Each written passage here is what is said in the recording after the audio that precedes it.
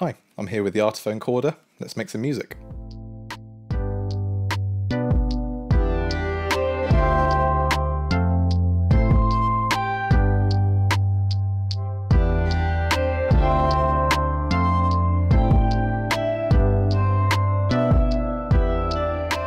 Now this video isn't sponsored by Artiphon, but I am able to offer an exclusive 10% discount for the first 10 people to use the discount in the description below. If you missed out on that, consider giving us a like, a subscribe, turn on the notifications, and then you'll be one of the first to hear about the next video. And hopefully you can be one of the first 10 to get a discount next time. Okay, so the Chorda follows on from the Orba, and this is the Orba 2. And this was a very popular product from Artiphon. Again, this is a music creation device, but it also works as a standalone instrument. This is a very compact form factor. And you can see with the Chorda that they've stretched this out and given you more of a keyboard or guitar kind of look. In addition to that, it's not just the look that's changed, you've got a few extra features. You have the bridge here, which you can use to strum chords and notes. More on that later. You also have an inbuilt arpeggiator, and you're also able to sample your own sounds into this if you use the app. Now, you don't have to use the app to get this working. It will work straight out of the box, but I'd strongly recommend the first thing you do is connect it to the app. You can use your phone, your tablet, or your laptop to connect this via Bluetooth or via USB. And then you can update the firmware straight away. You can then start to play with the additional sounds that are available within the app. Now we'll play with all of those new features while we make a little bit of music. So let's get this connected up to the laptop and then we can start. Okay, so we've got the Chorda hooked up via USB. It's going into my laptop here. Now what I'm going to do to start with is start a new song. So this is going to be, let's call this a test. First of all, let's go into the play section. Now we have our standard sounds. You can see here that the drum light is on. Now what we can do is just go in and select a drum kit that we like. This one I think is quite nice, sort of electronic-y thing. Okay, good. Then what we can do is we can use the built-in arpeggiator. To do that, we select with the A button and then we select the arpeggiator, the 6 button here. So we're on the drum track, we've got the arpeggiator on now, we can see that. And then if we touch a key, so if I touch, for example, the hi-hat key, then you can hear that that's playing a rhythm. You can change the rhythm depending on where you put your finger on the pad. So the higher up, the quicker the rhythm is. So you can hold down the hi-hat like that.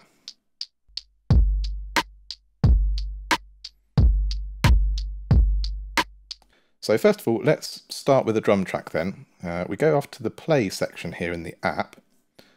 And at the top here, you can select your tempo. So let's go a little bit slower. Let's go something like 75. So next, all we have to do is hit record and it will start a click. And then once you start playing, it will start the loop. When you finish playing, you press stop and then you can start overlaying parts as well. Now, before we start recording, in this section here, you have a section called drum quantization. You can have that off, so it's just whatever you play. You can have it snap to the grid, so that's to the nearest 16th note of whatever the tempo is you've set. Or you can have the groove option, which then gives you a little bit of movement around the grid. So I'm going to put it on groove mode, and then we'll just have a little play.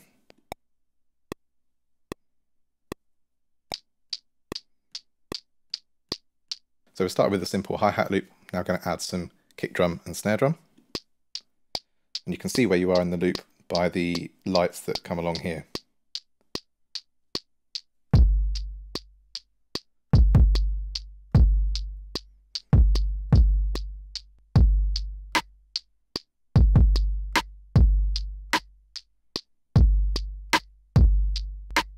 Okay, so now we've got kick drum, snare drum, hi-hat pattern.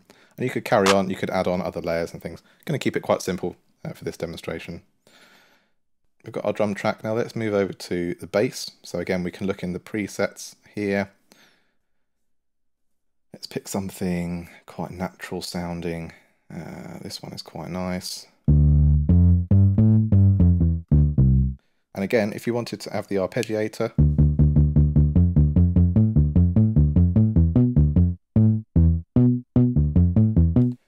fun with the arpeggiator. Again, we're going to turn that off for this one. I'm just going to come up with a simple bass line for this song. So again, let's hit record, and you'll see the lights go across when it gets to the end. It's going to come back to the start of the loop, and then we're going to play.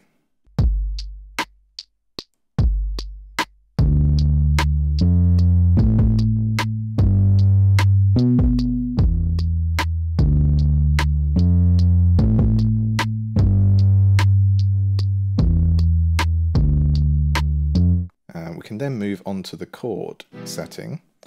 Now, if we look in presets again, one that I thought was quite interesting is this angelic piano. It features the glide function of the chorda quite nicely.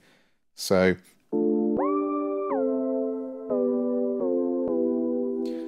gliding between chords there.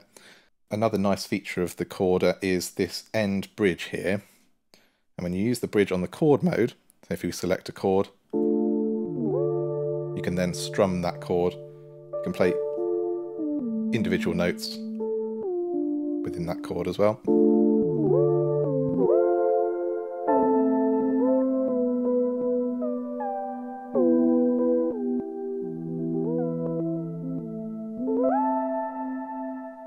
I don't think that's quite right for this song though, so I'm going to try this one. It's sort of a funky electric piano sound. These pads are also touch sensitive, so if you hit them hard, you get a harder sound. If you get them quietly,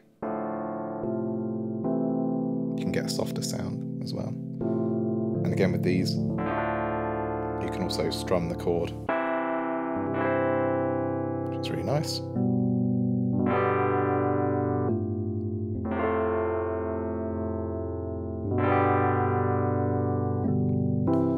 Okay, so let's add a little bit of chord structure to this then.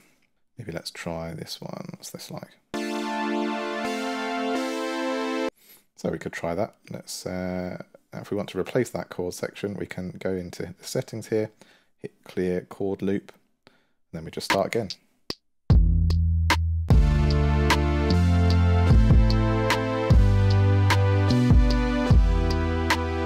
Okay, so now we've got that, we can now just try any sound that we fancy. So what about this? What's Daydream? Let's try that. And we can just play it back.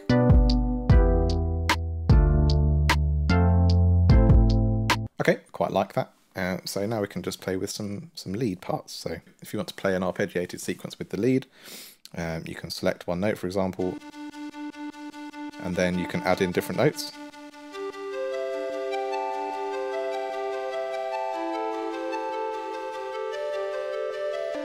Okay, anyway, let's try this one.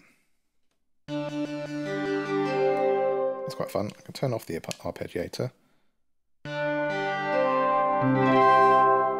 I'm going to hit record.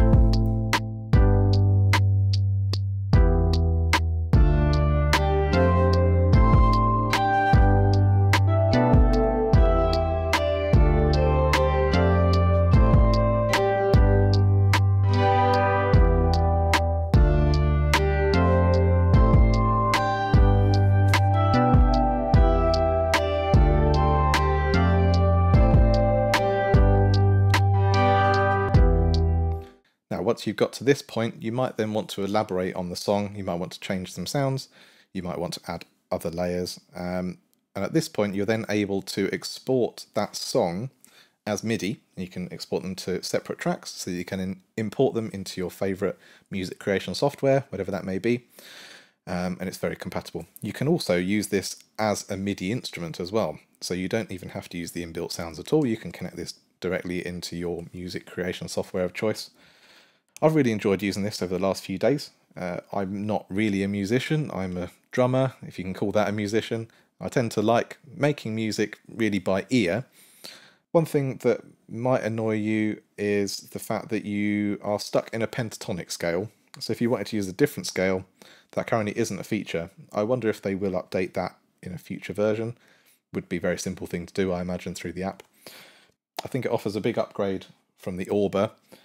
The only downside really is that it takes up more room, but then you get the ease of playing from the bigger form factor. And I think the Chorda is possibly a more grown-up version of the Orba. So that's the Artiphon Chorda. Just a reminder about that 10% discount. First 10 people to use that discount will have 10% off their order. We've got more videos coming along very soon, and we're hoping to offer exclusive discounts on every one. So consider turning on the notifications so that you can be one of the first to see the video and get yourself that discount. See you on the next video.